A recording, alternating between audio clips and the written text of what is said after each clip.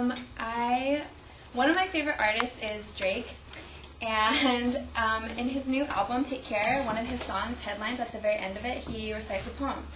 And he says, "I heard once that they would rather hear about memories than enemies. Rather hear about what was or what will be than what is. Rather hear about how you got it over how much it cost you. Rather hear about finding yourself than how you lost you. Rather you make this an open letter about family and struggle and it taking forever. About hearts that you've broken and ties that you've severed. No doubt in my mind that'll make them feel better."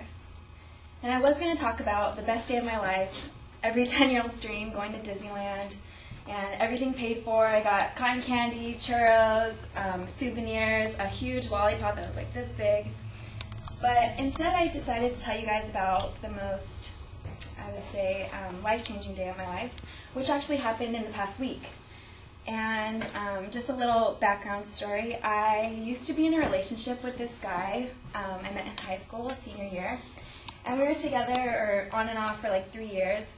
And I wouldn't say it was the best relationship. He wasn't that good to me. He didn't treat me right. He would hook up with other girls when we were together. And it just like really affected me, and it kind of just like took a toll on my soul and my heart. And I just like wasn't happy. And more recently, I've just been trying to get over it, and I've been moving on, and I haven't really talked to him, and I've just been trying to work on myself as a person. And I had lunch with one of my best girlfriends the other day, and I don't get to see her a lot because we're both busy with school and work. And I had lunch with her, and I was asking her, what she's been up to lately, and she said she's been going to church a lot.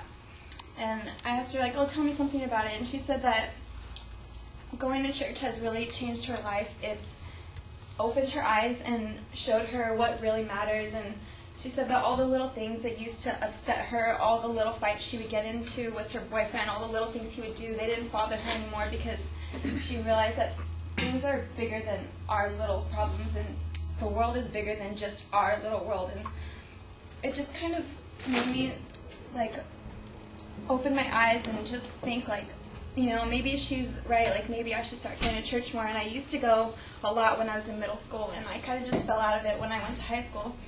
So I decided to go to church with her on Sunday, and I went, and I felt like the pastor's message, it just really spoke to me, and I felt like he was talking directly to me, and it just really moved me. And one of the things he said was, more specifically to the men in the audience, he said, "When was the first time you felt like you were a man? Was it the first time you took a hit of a joint? Or was it the first beer you had? Was it the first time you had sex? Or was it when you got jumped into a gang?" And he said all these things that are supposed to make you feel like a man, that are supposed to make you feel like you're coming of age. All of those things are a sin. And that kind of really made me step back and think, how have I been living my life? And, I like to have fun. I like to go out and party with my friend Rayleigh, we used to like to go out and drink, and we used to like to smoke and just have a good time. But, I don't know, just seeing her so changed just, really changed me and made me want to change my life.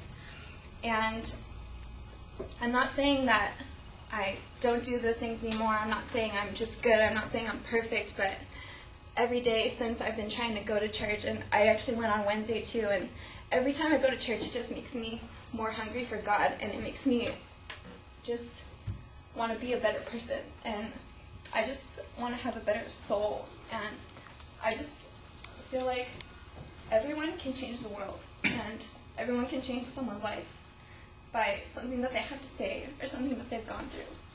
And I feel like we shouldn't be scared to share all the things we've gone through, because you never know. Other people may have gone through them too, and you just don't know it, and you can help someone out, and you can make a difference in someone's life. And God has really made a difference in my life, and He's helped me overcome all these obstacles, and He's really softened my heart, even through all the bad things I've gone through, and the relationship that I've gone through, and He's just made me believe in